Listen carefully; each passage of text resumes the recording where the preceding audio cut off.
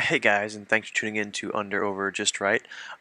This is actually going to be a video response to the most recent episode, and that was episode 6. And there was a question posed by one of the viewers that I'm just going to address solo by myself. And that question came from Bane of Cree. If you were going to limit, if you were going to be limited to 8 items to include in a new Skaven book, which would be in there? And what points would you impose, assuming very little change in the way the army works?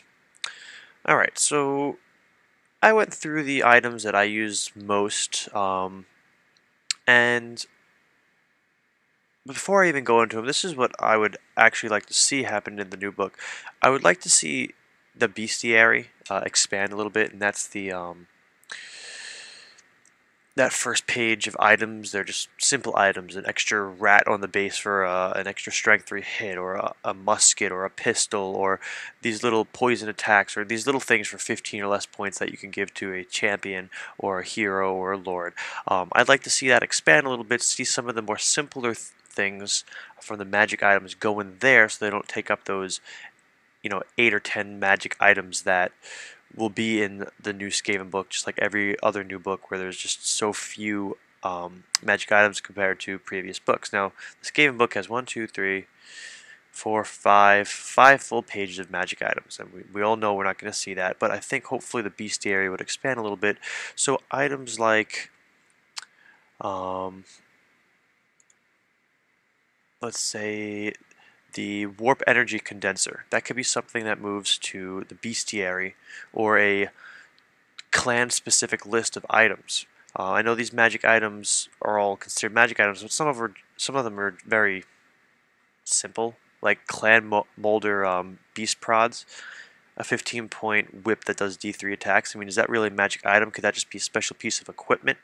I mean, stuff like that I think can be moved to a clan-specific bestiary, but I would say the Warp Energy Condenser could be like an upgrade to the engineer that could go in its items on the roster creating pages or in the actual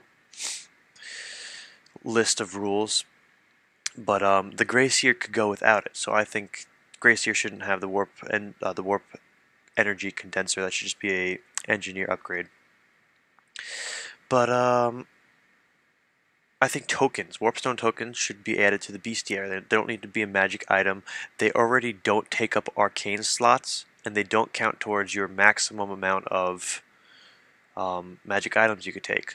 So perhaps making that an upgrade in the character creation list, take up to 3 Warpstone tokens at 15 points a model, 15 points a token, or just add it to the bestiary like the entries say. You could take 100 points from the bestiary or from magic items.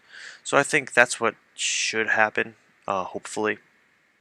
Kind of like the Ogre Kingdoms have a separate page of big names and stuff like that. Um, so I think some items should be moved to the bestiary since they're not too crazy. I would definitely keep in the Weeping Blades as a magic item. That would be one of the 8 I was considering. They're 30 points, which I think is very reasonable, and that's the D3 multiple wounds and its armor piercing. Maybe they could dull it down to not have armor piercing and just have it do D3 wounds and add it to the bestiary. I don't know. I don't know what people think a magic item is opposed to just an upgraded piece of equipment. So, but Weeping Blade, 30 points, I think it's fair. It might be slightly underpriced. I don't know, maybe 35 would be fair. I think I would still take them as 35. It's Weeping Blade. I know in Mordheim it's Weeping Blades, so it's 2, but I don't know, that'd be cool. Maybe make Weeping Blades a paired weapon for 40 points, so you get +1 attack, armor piercing, D3 multiple wounds. I'd pay 40 points for that. That's pretty cool. Um, Now, Dwarf Bane, I was really on the fence about. I love this weapon. I only really like using it against dwarves, of course, because you get the armor piercing versus dwarves, and you get to reroll all failed to wound rolls, which is really cool. But the +1 strength for 25 points anyway is reasonable. It's essentially what you get in um, Let me look right here. What's item is that in the old book? Sword of Might for 20 points, +1 strength. So if you know you're gonna be playing a lot of dwarves or you're making a list for dwarves, it's an awesome item. I would love to see that in the new book. But at the same time, if there's going to be so few items, I would like to see less specific army items, where this is good against demons, this is good against dwarves, but that's what I think. Skaven Brew, it's got to be in there. I love the Skaven Brew. I think it needs some reworking. I'd be happy if it stayed the way it was. I feel like the roll of a 1, okay, you're out of 50 points, you lose some guys. The roll of a 6, your guys are real souped up, you're still going to lose a bunch, and then everything in between. I like the Skaven Brew. I think it takes a lot of character, gives the army a lot of character, but it's a lot of risk too, which is what Skaven is all about.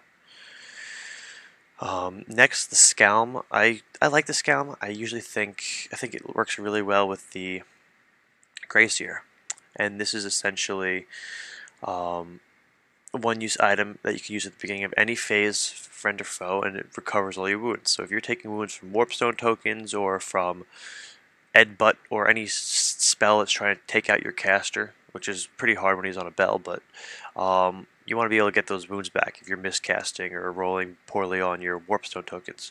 I like that item. Is it fair for 30 points? I don't know. I feel like a lot of the 30-point magic items for Skaven, I would pay 35 or 40 points for just because they're good. I don't know if any other army has a similar item to that where you just recover all wounds. I don't know if there's like a vampire thing. I'm not very familiar with vampire counts, but I don't know. Maybe somebody comment below if there's anything similar to that in other armies. Doom Rocket is a must. I love that item. I wouldn't be surprised if it gets removed though, because it's pretty broken. But if they could rework it, smaller template, not as much strength, I mean, I think there's a lot of potential there. It's a cool item. You might not see it as often because I also think engineers will be repriced when the new book comes out. I really think engineers should start as a level 1 caster just because in 8th edition being able to buy as many heroes as you want, you can get so many 15-point engineers to just carry magic items. So I think engineers alone will change a little bit. That happens all the time with the Skaven books, I think, because the previous book, one of the hero choices was the Master Molder, I believe. It was a hero choice where now it's just an upgrade for your units, similar to maybe Dark Elves. I think Dark Elves used to have Assassins as a hero choice. Now you just buy them as unit upgrades. So, I don't know. Plague Banner. I would love to see that in there. I wouldn't mind paying more points for it. Or for 30 points, like in the previous video, take away one of the two effects. I mean, it essentially has hatred and then reroll all missed wounds. If you just take away the hatred aspect of it for 30 points, you could just reroll missed wounds. I'm fine with that because you're going to get a lot of attacks. It's weapon skill 3, so hopefully more than not, half of them are getting through. And then Strength 3 isn't wonderful. I don't know what armies you're playing, but to be able to reroll missed wounds will be pretty decent. I would pay 30 points for that alone. Storm Banner is really cool. I like the Storm Banner. I wouldn't mind seeing that in the new Skaven book when they go to, decrease the amount of items that you're getting in your army book. The Storm Banner, for anyone who doesn't know, is essentially a banner that you activate at the beginning of either a turn or a phase. I don't have it right up in front of me, but essentially it does -2 to shoot. Alright, I got it right in front of me. Activate at the beginning of any player turn. So you'd activate it in your opponent's turn. And then all missiles are at -2 to hit. And War Machines and anything that doesn't use ballistic skill can only be used on a 4+. Now that's awesome against Empire and dwarves. But now that I'm thinking about it, it might not be bad for an army like demons, maybe? Use that against demons? I mean, it also prevents all flying. Wow, I'm coming to a realization right now. This might be cool against the new demon army, especially with the skull cannon, but to activate this during the player's turn, he can't fly, and I know there's a lot of flying stuff, especially with your demon princes and whatever crazy flying stuff that they have. Um, they can't fly, so they can only move. Shooting is -2, so I think Flamers of Tzeentch, I believe. I'm not a demon person, but I think they shoot using ballistic skill. And then the skull cannon can only be used on a 4+, so this might be a cool item against demons also. And then anyone that really has shooting, but I feel like dwarves and Empire usually have a bunch of shooting and war machines, so I always use the Storm Banner against them with that. And then in the Skaven turn, on the roll of a 4+, it's ends. And then it keeps going back and forth until you roll a 4 or higher. The effects could keep going, so half the time it'll continue in your turn, and it doesn't affect your stuff. So you're hoping you roll a 1, 2, 3 for your turn, and then a 1, 2, 3 for your opponent's turn, so you can get at least 2 rounds out of it. But if you don't get 2 rounds out of it, who cares? You got, no flying movement, -2 to hit, and then 4+ for war machines to work. So pretty cool banner. I think it's pretty awesome. If they were to make that a BSB banner, I would pay 55 points for it, I guess. But I don't know if I would go much more than that, especially since it only lasts for 1 round. It's still really good. And then the last thing, I don't know if this is 8, but a round 8, I guess. The last thing is the Under Empire banner. I love this banner. Essentially, any unit touching the unit that has the banner takes, before combat, 2d6 strength 2 automatic hits. I love bringing it against elves and Empire, because elves especially always strike first for the high elves. You get some hits in there, wounding on 5s. They usually have heavy armor or 5+ saves somewhere.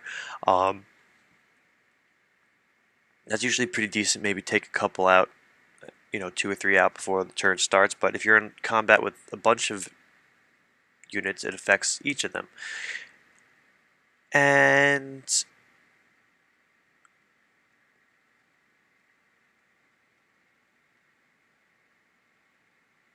I just think it's good for 25 points. I like it. But that's really it to answer Beta Kree's question. Those are my items that I think I would like to see in the new book. I'm sure there'll be something new and some old, like all the other ones. But Weeping Blades, Dwarf Bane, Skaven Brew, Scalm, Doom Rocket, Plague Banner, Storm Banner, and Under Empire Banner.